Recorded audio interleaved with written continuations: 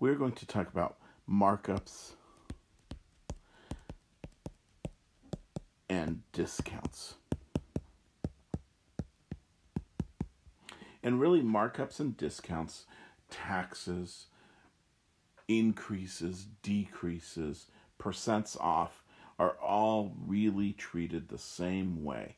The critical thing you have to remember is that when you start, you always start at 100%, because that's what 100% represents, is the entire item. So if you start at 100% and then you get, let's say, a 20% discount, then that means that we take 20% away and you are left to pay 80%.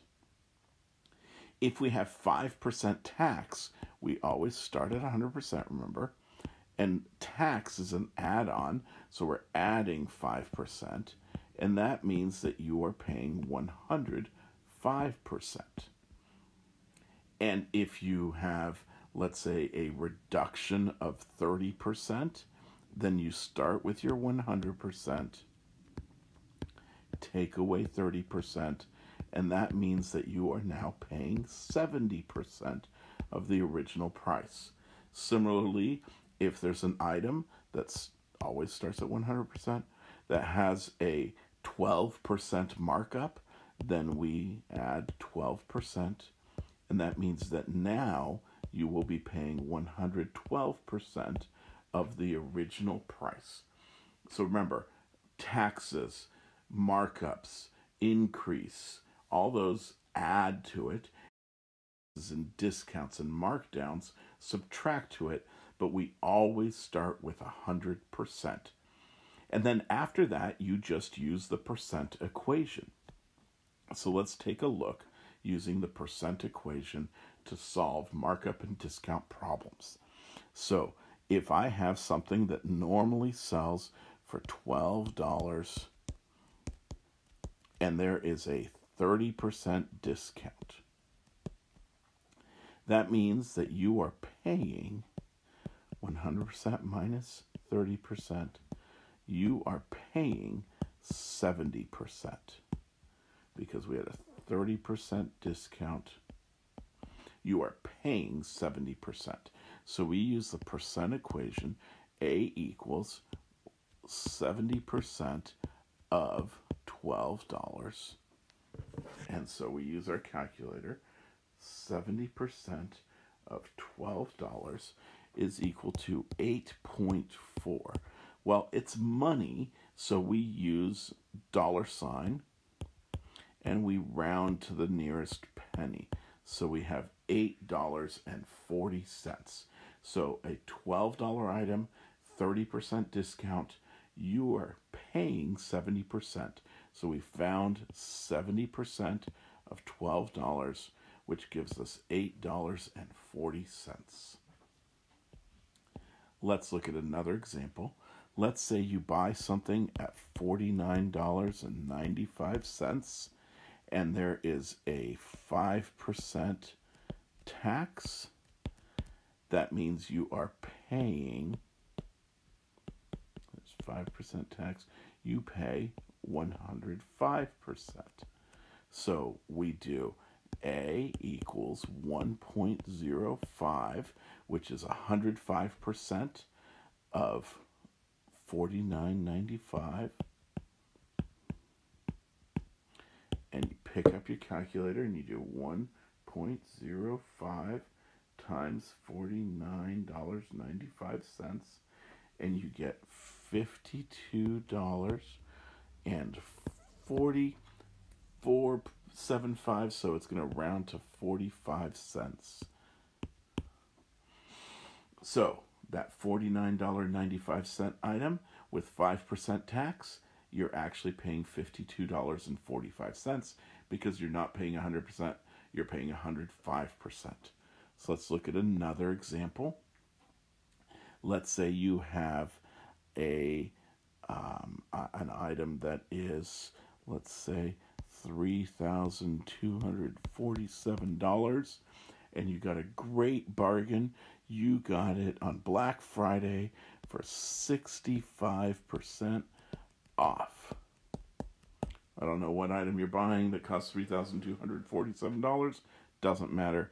65% off means 100% minus 65% means you are paying 35%, which is an incredible deal if it's something that you need.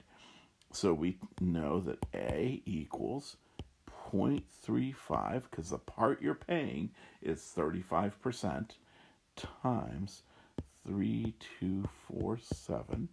And so on our calculators, we do 35% times 3247, and that's equal to $1,136.45. In this case, it came out exactly to the penny, so we didn't have any rounding to do. Please make sure you do show this line, because we have to show what we're entering into the calculator. And I would love to see this line where you're calculating the actual percent, and I do want to see that percentage. But the amount we end up paying is this right here, because we found the discount, markup, markdown, and that's all there is to it. Now, the next step is, what if we have combined things?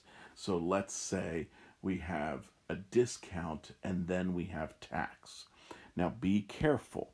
If I start at 100% and I say I get a 20% discount, I then pay 5% tax, I cannot do it this way. I cannot do it this way. That's not the way discounts and markup work.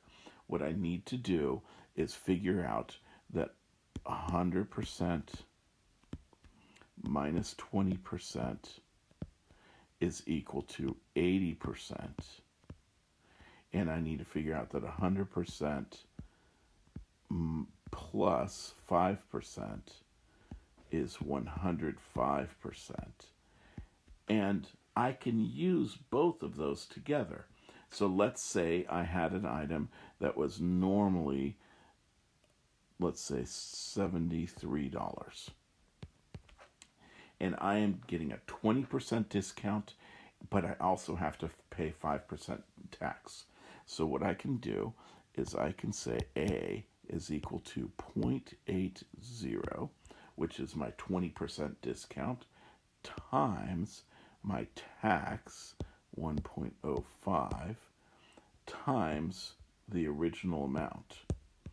So what I did was I took my discount, my tax, and then the original amount, and I'm going to find out how much the $73 item costs after a 20% discount and 5% tax. And so I find that I get $61.32 is how much. And by the way, if you had done it the other way, where you did minus 20% plus 5%, you would have had $62.05, which is not the right answer. So $61.32 is the correct answer. And let me show you why that works.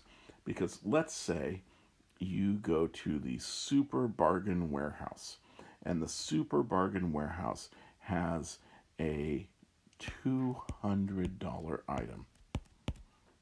And they say you're going to get 50% off.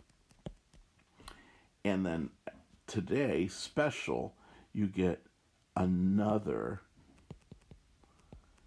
50% off the sale price.